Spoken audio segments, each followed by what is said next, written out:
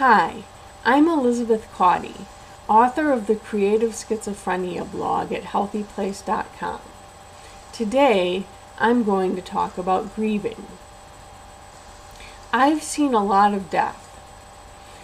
All my grandparents were dead by the time I was 18, and also a lot of my friends have died, all from mental illness related deaths. The hardest deaths that ever happened were when my good friends Josh and Paul died of suicide within months of each other. Josh died in September and Paul died in the following February. I was devastated. I was confused. I didn't know what to do or what to think. And the thing with death is,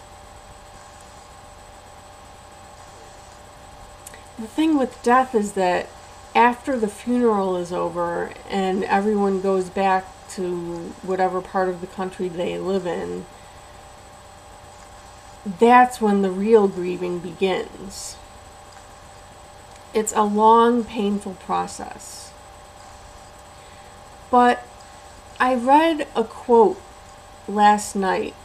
I don't know who said it, but I read this quote that was at my job.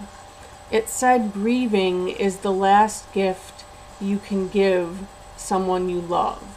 Where there is great grief, there was great love." And I loved Josh and Paul.